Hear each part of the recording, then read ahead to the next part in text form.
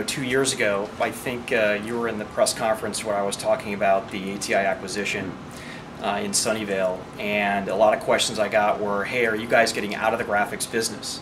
Well, it's 2 years later, and it's nice to be back on top again with the 4870X2, which quite frankly is the unheralded single card leader, and at $549 it's pretty awesome. And you don't have to take our word for it, just take some of the reviewers' words for it.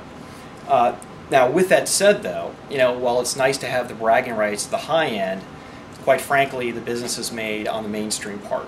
And what you'll see is the 4000 series architecture move down in the price points as we move forward.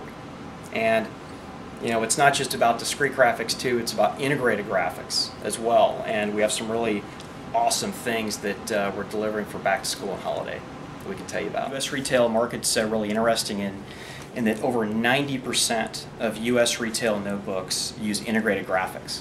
So in the States we're really focused on giving the best experience on that, and other parts of the world discrete plus the integrated to give that hybrid graphics experience really knocks it out of the park.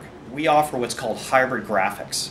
So there are some manufacturers that will have the 780G on the motherboard as well as a discrete solution from ATI called the ATI Radeon 4850, actually working in parallel together, where you get about a 70% bump by having two cards in there. The Intel solution doesn't use both of the GPUs. What happens is you pull the plug and you go on integrated, you plug it back in, and you have discrete. And we have that same functionality as well, but we go the extra added benefit where the integrated GPU and the discrete GPU are working together.